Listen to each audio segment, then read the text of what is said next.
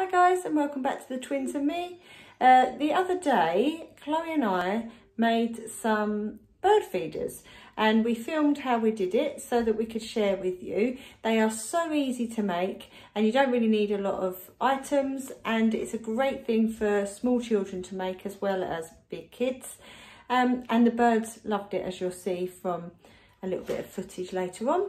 So yeah, this is how you make two types of bird feeders. So to make the first bird feeder, we're going to use some the middle of toilet rolls, so toilet roll tubes, some smooth peanut butter, some string and some bird seed.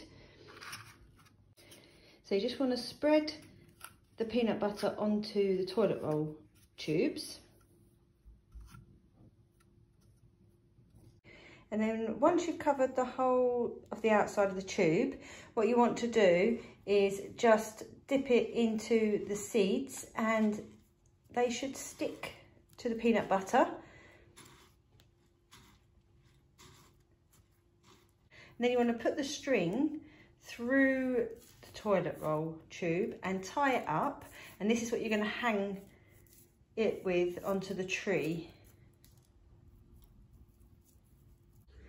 And that's your bird seed feeder done, completed. So quick, so easy. And then you can just go and hang it in your garden. So we've just come up to the little woods near our houses to put the feeders that Chloe made. There's a bird on that one already. There. Oh yes, robin. Two robins. Two robins. I'll see if I can film them in a minute. We hung them on the tree, but there's nothing for the birds to land on. So what we've done is some of them we've taken the string off and just put the tube over the top of a stick. So as long as they've got another bit of tree they can stand on so that they can reach it.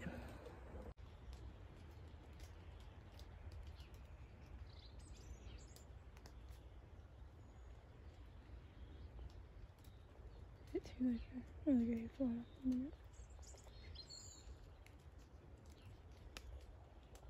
For this next feeder, you're going to need some Cheerios and some pipe cleaners, or some string. So we've made one here that's on string.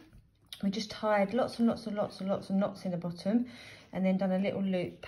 But for smaller children, you might want to use the pipe cleaners because they're just easier to thread. So we're going to do some of both.